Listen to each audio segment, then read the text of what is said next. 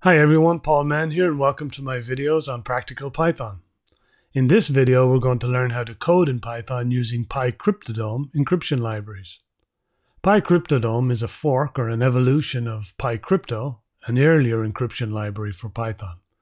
Pycrypto is no longer in development and had some reported security issues, but you can check it out with my previous video if you're still a bit curious. Pycryptodome brings several security enhancements to the Pycrypto library, and in our example we're going to use it with AES, or Advanced Encryption Standard, Cipher to encrypt text. AES, of course, is only one of the ciphers that work with Pycryptodome. The libraries also work with legacy ciphers such as Triple DES and Blowfish. You can also use RSA for public key or asymmetric encryption, and we'll be doing that in videos shortly. AES, however, is very fast and secure for symmetric encryption. If you're not sure what symmetric encryption is, you can check out my video on it. It gives a super quick and simple overview. For now, symmetric encryption is encryption that uses the same key to encrypt and decrypt. It's similar to a conventional lock that just has one key. AES is a 128-bit block cipher with key lengths of 128 or 192 or 256 bits, depending on how paranoid you are about your encryption. We'll learn what all these terms actually mean before jumping into the code. The overview should be helpful in understanding block ciphers, even if you're not going to write in Python. We'll use a very simple example of AES here to begin and then build upon it. Here we have the plaintext, which is the text or file that you're trying to encrypt. The plaintext goes through the block cipher or algorithm, which encrypts it with your keys and gives you the encrypted ciphertext.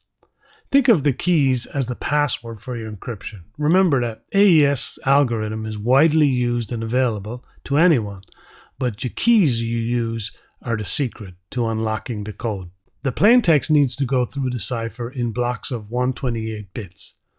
In most cases, you would be encrypting larger chunks of text than 128 bits or 16 bytes, which is really just 16 ASCII characters, so there would be multiple blocks to process in sequence. The problem with this design so far is that the repeated phrases or words in plaintext would give the same ciphertext. For example, if you had a phrase student username multiple times in your plaintext, each instance of that phrase would produce the same ciphertext.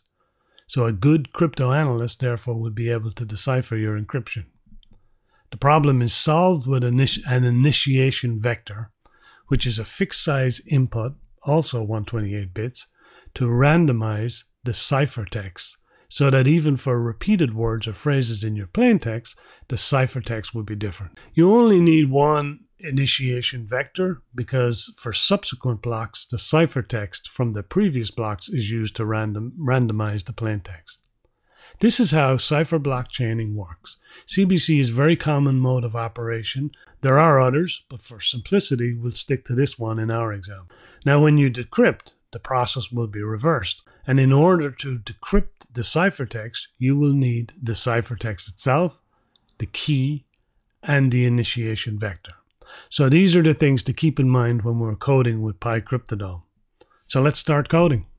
So to get started, we need to install the Pycryptodome library in Pycharm or your IDE. Before you install the library, at your terminal do a pip3 list first to ensure that you do not have Pycrypto installed. There are known issues with Pycrypto and Pycryptodome, and it will pop up in weird ways, so you need to remove Pycrypto before you install Pycryptodome. To install Pycryptodome, you simply type pip3 install Pycryptodome. It takes a few minutes, and the installation should be pretty seamless. From the crypto libraries, we'll import the following classes. AES is obviously the cipher, and because each block of plaintext needs to be 128 bits, we need padding at the end to make sure that the last block of our text is exactly 128 bits in length. This is why we need the second line for padding. Next, we're going to generate the key. In our case, we'll write out the key in a 16-byte or 128 bits. You can auto-generate the key, but as we mentioned earlier, it can be 128 bits, 192 bits, or 256 bits. We're going to use a 16-byte or 128-bit key here for our example. And then we're going to create the cipher. The cipher is what encrypts the message, and for the cipher we need to select the algorithm. In our case it's AES, and then we need to select the mode, which is CBC, cipher block chaining. So we discussed that earlier. And now we're going to create a variable for our plain text. We'll convert all the text to byte format, and that's why the B is in front of it. And the good news with this is that it doesn't matter whether it's a document, Word, Excel, or text. It's all going to be treated the same because everything is converted to bytes. So we'll create a variable for our encrypted text now and call it Ciphertext. And we'll use the cipher we created earlier to encrypt the text. We'll also use the pad variable too to pad the plain text to ensure that it fits in multiples of 128 bits. For the ciphertext, we also need the AES block size. That's a variable that needs to go into the parentheses with the plain text. So this is required for the encryption. So we'll print this out here just to ensure there are no errors, and it looks good. For illustration purposes, I'll also print out the ciphertext to show you what that looks like. So this line of gibberish here is the ciphertext that we encrypted, but it also includes the padding that we needed to make sure that the block size of 128 bits requirement was met. So when we created the cipher, we also created an initialization vector. It was auto-generated. We could have specified one in the parentheses, but we didn't, so it was created automatically. So if we print cipher.iv, we'll see what was used. And this line here is the 128-bit initialization vector that was used to randomize the ciphertext. So that's it for encryption. Now we need to decrypt, and as I mentioned earlier, to decrypt we need the ciphertext, the initialization vector, and the key. So we remember the key, we use the manual key, and the ciphertext is here. So we want to write both the ciphertext and the initialization vector to a file.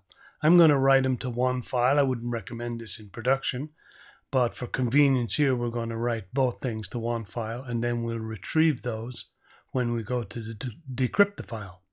So as you can see, the file is now in my project list, and we'll go and create a new file to decrypt the encryption that we just did.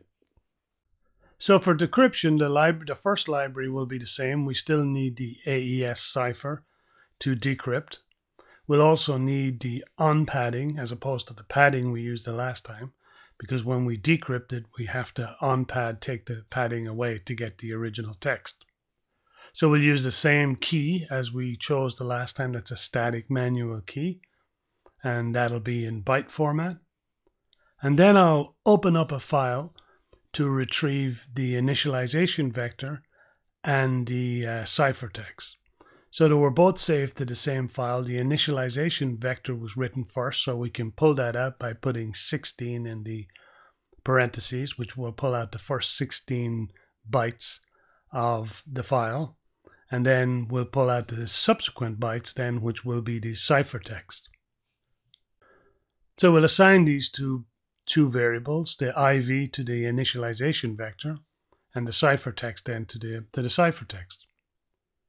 So now we're going to create a cipher to decrypt, and it's similar to what we used the last time. We need to put AES in there and the block size, but we also need to put the initialization vector in there. We can't auto-generate it. We have to use the one that we used to encrypt the data. So we have to specify this time. So we'll put the IV in that we created the last time.